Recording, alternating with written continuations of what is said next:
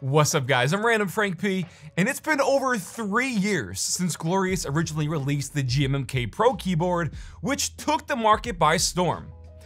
But here we are with the brand new GMMK 3, a new pro wireless gaming keyboard, Hall effect switches, rapid trigger, and the craziest customization I've ever seen on a keyboard before. This is gonna be a big one. So checking it out, with this being their pre-built custom GMMK 3, this marks the launch of their new models that can either be bought bare bones, a stock pre-built, or like we have here, a completely custom config that they build for you with my Punk Red wireless Hall effect unit. And we'll check this out in just a second, don't worry. But as you see, they say there's actually a billion different customization combos available for your build with Boardsmith. Boardsmith lets you customize your GMMK 3 from the layout, available in a new 65% model, the 75, or a full-sized. I went with 75%, best of both layouts. Choose between either wired or a wireless board, whether you want the board to have just standard MX switches or go Hall effect on your model, that's at the PCB level. Then some of the physical personalization, like the different colors and materials for both the top and bottom cases. The cases are full CNC aluminum metal, but they also launched these new EXO cases to have a cool transparent retro look. I'm definitely gonna wanna pick up an EXO purple unit in the future. But for this model today, I did go all the Punk Red. Next up, you pick your switches. They have 6 different Hall effect switches to choose from, or if you didn't choose Hall effect earlier, you'll get the MX options instead. We'll check out the switches in more detail in the review portion of this video in a few minutes, but 6 different Hall effect switches is pretty cool. You can pick your keycaps from some of the more limited edition sets to their basic colors, or like their gradient lineup, polychroma, their pudding keycaps, pretty much their whole selection of keycaps here. And then some accent pieces like the badge and the knob on the top right. These also available in a bunch of different colors. Pick the cable that you want. And then this is where it gets even more interesting. When the original GMMK Pro launched, we had just an aluminum plate, but now you have 5 different options to pick from, with 2 aluminum colors, a polycarbonate plate, FR4, and brass. So each will obviously affect the feel and the overall sound of the board as well, so I like the different materials here. More the merrier. And lastly, your gaskets. Yeah, you can even customize your gaskets between a flex or a fur material to change the type feel. And then just like that, we have our custom GMMK Pro 3 wireless Hall effect keyboard for a whopping $501 price tag. Which brings us to my model here live in person, and obviously while that price is just for this particular setup, yours can be dramatically cheaper depending on your configuration. In fact, they start as low as $120. But turning it on, this Punk Red 75% board really pops in person, with the added benefits of it being wireless and having Hall effect switches. But we'll take a closer look now because there's a lot to go over today, and we're already 3 minutes and 5 seconds in. First, as I said, going with the 75% layout, which is very familiar, and for those who had in the original GMMK Pro, we have things like full RGB lighting still with the side glow integration, a case that's more rounded on the edges versus that more blocky case from the first model. And personally, I think it gives it more of a modern look now. And for some other physical features, you have an LED accented magnetic badge with our rotary encoder or dial on the top right of the board. On the backside, some differences since we now have the wireless model obviously, like the power and 2.4 GHz and Bluetooth connection switch, and then the Mac and PC toggle to switch the modifier keys with the USB-C port dead center. Another big difference is the fact that there aren't any exposed screws on the frame. Now we have just 4 total screws on the bottom underneath the removable feet, versus the 8 exposed screws on the frame last time, making this really easy to open up for mods or swapping out some internals if you want to change things up. And you may never even need to open yours, but we're still gonna take a look inside to see what's going on. And right away I spotted a few differences, but also some welcome changes. Underneath is still a dampening pad, although this feels much more like a thicker piece of styrofoam versus that thin EVA sheet we had in the original model. This is also helping pad the bottom of the PCB against the bottom of the case inside. The expanded daughter board in the middle connects to a 3000 mAh battery and runs through a channel cutout to connect to the PCB, which all sits nicely together as it's mounted on the new gasket strips inside, which is one of the first major internal differences. The original GMMK Pro was more of a dated gasket method by today's standards, with these very thin strips that sandwich the PCB between both frames, where here we have much thicker removable pads, 10 total, that lets the plate and PCB rest on these bigger strips, as well as O-rings integrated into the 4 spots where the screws go underneath and where the top and bottom frame connect. These really are just O-rings, and they do slightly help kind of seal that top and bottom frame together and cuts down on that metal-to-metal contact overall, but it's these hybrid gaskets that I'm really liking. If you remember from the Boardsmith configurator, I chose the flex gaskets, which is both silicone and foam integrated into the pad here, which is going to help give more bounce to the plate when you're typing due to both materials, versus the other option of the firm gasket that would be just silicone, so that would provide less bounce and would feel more firm. These I feel are the way to go and are a good complement to a more flexible plate like I have with the polycarbonate plate in my setup, which has just 4 screws if you want to swap plates in the future. Nice and easy. You can also see a layer of foam sandwiched between the plate and PCB for added dampening, and even though we went with our Hall effect config, you'll note the PCB still has hot swap sockets underneath. And this is actually pretty cool, because if you want, you can also use MX style 3 or 5 pin switches in your board along with the Hall effect switches. That's pretty interesting. I don't think I've ever seen that before, where you can actually use both options together at the same time. Now, when I first got this in and started using it, one of the first things I noticed was the amount of audible rattle. At first, I thought it was the tolerance of the keycap stems not being firmly mounted onto our switches, but it's actually the switches themselves. These are the Hall effect Lynx standard switches, and as you can see, they definitely have some play and wiggle inside the plate. Now that's for 2 reasons. Again, with them being Hall effect, they aren't mounted by the 3 or 5 pins into the PCB like a standard mechanical switch is. In fact, they're not mounted to the PCB at all, so that's definitely a big part of it. The bottom of the switch is flat and just uses the contactless magnets. That's kind of the trade-off here with magnetic switches, you know, no contact with the PCB that would wear out over time. But also, just naturally with this polycarbonate plate, which is going to be a thinner, less dense material, that's not going to have as tight of a tolerance with these cutouts versus something like a brass plate would. Due to the nature of this review being very obviously partial to my experience with my particular setup and build with my model, yours could vary greatly depending on the parts and components that you pick for yours. That could also greatly alter the overall feel and sound of your board as well, so keep that in mind. But I am going to have a massive unboxing video soon going over and checking out other options like different switches, plates, and so on, so be on the lookout for that. Now, one quick thing before we move on, if you take a look under the spacebar, there is a cutout and an exposed chip.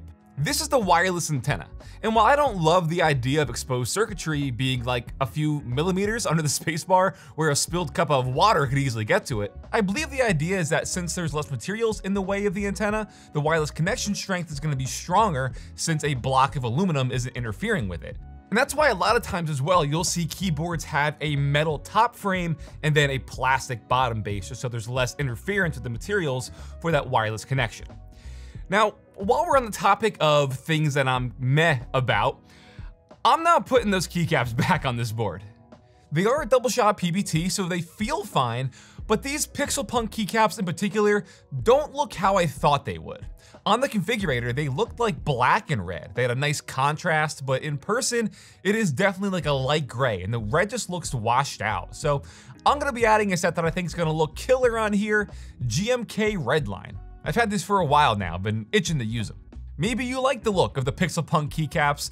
I just want to go with something that I think is visually going to make the keyboard pop even more, which I think these do by adding that needed contrast with some of the red accents to the characters as well. Now, having filmed this after not using the original GMMK Pro for a minute, one thing that I overlooked initially is the bottom row. Here we have 2 of the 125U modifiers to the right of the spacebar with the blocker there, whereas it used to be 3 of the 1U keys here. So we do lose out on a function, but also like not really. Okay, so now that we have our board all back together, we're gonna do a sound test. You could hear how this sounds with those Lynx standard Hall effect switches inside of our polycarbonate plate.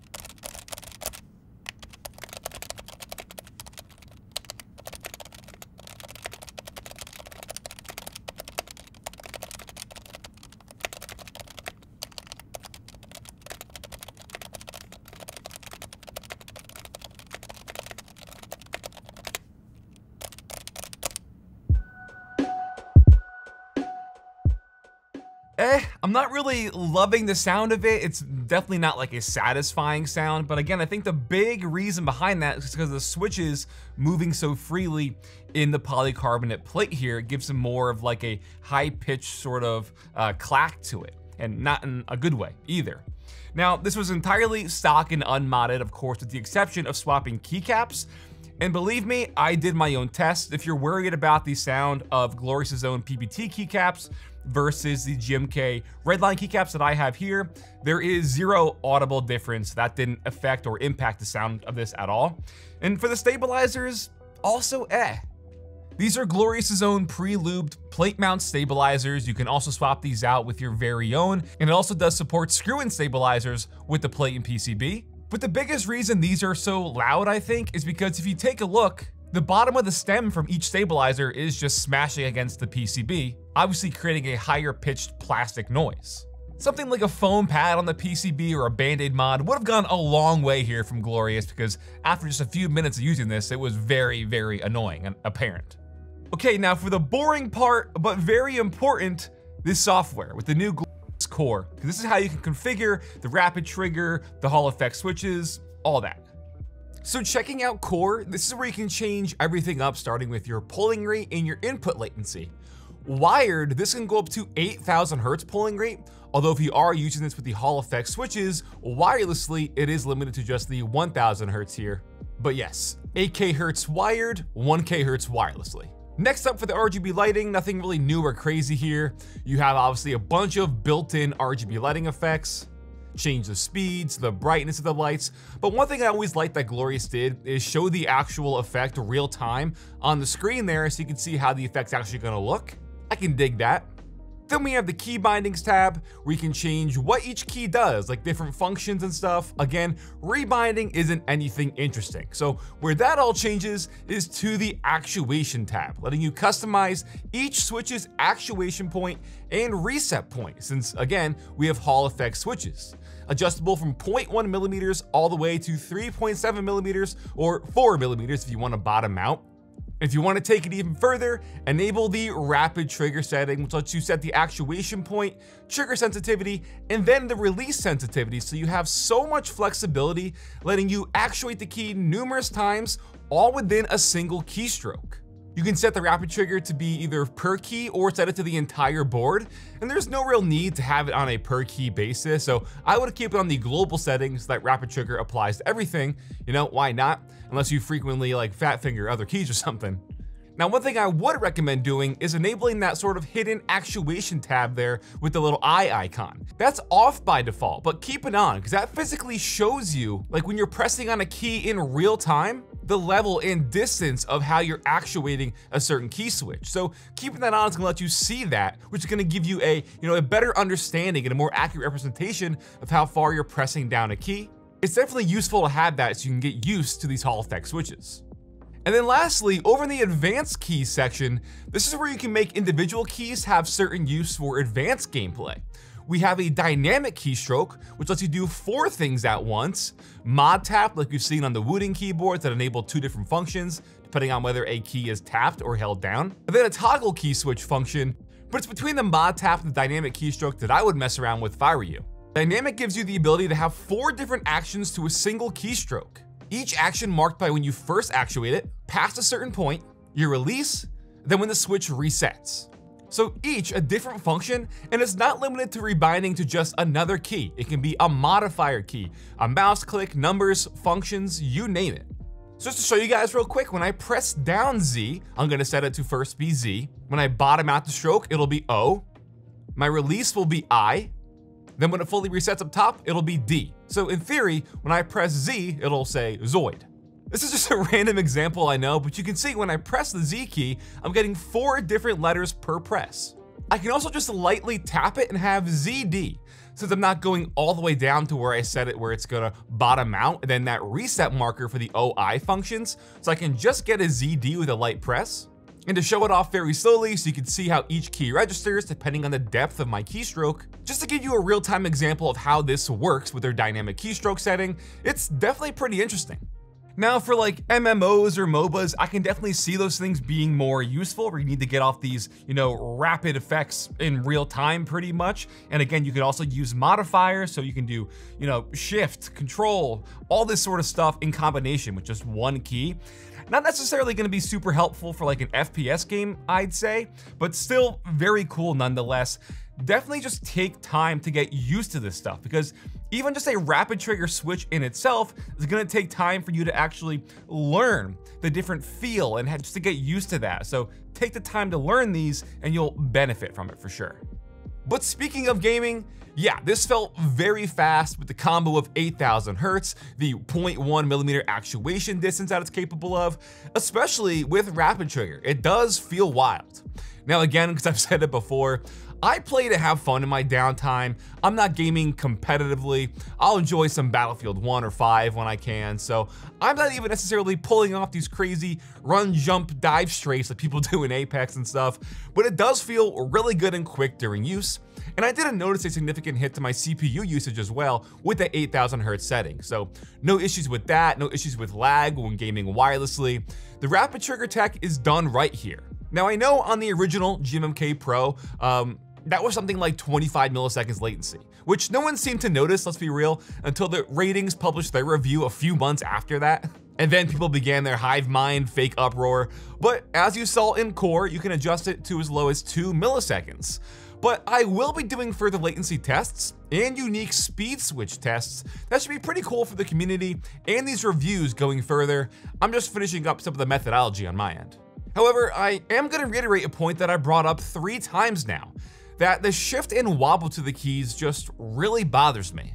So let's bring up the cons now, and I think that's what bothers me the most. But again, that's gonna be a natural trade-off for going Hall effect, although they just seem so much more loose than other Hall effect keyboards that I've used. So be on the lookout for that unboxing video where I'm gonna check out other plates and switches. I'm gonna test other configs and see if they're loose as well.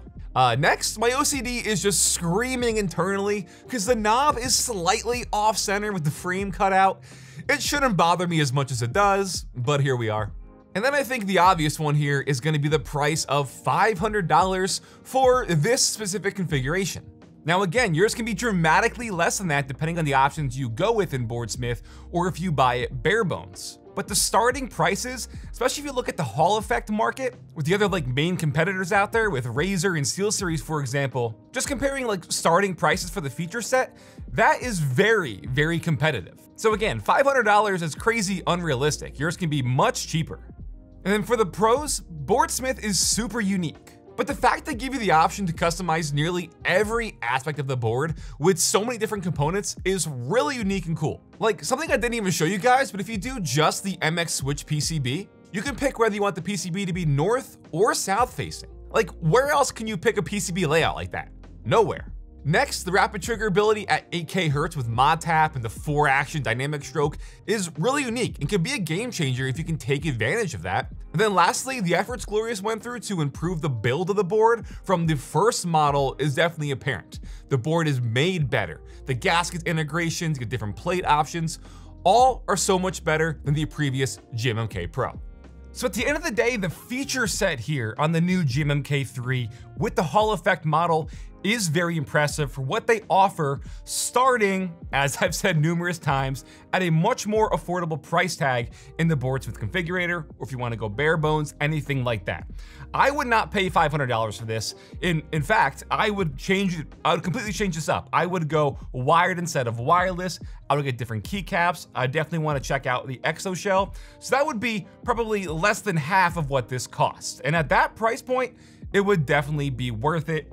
I'm just really gonna stress here that usually when I'm doing reviews, I like to have a definitive, answer in my reviews, whether I like it or not. And it's just so hard to say with the nature of this review being so personal to the pieces that I picked and configured here.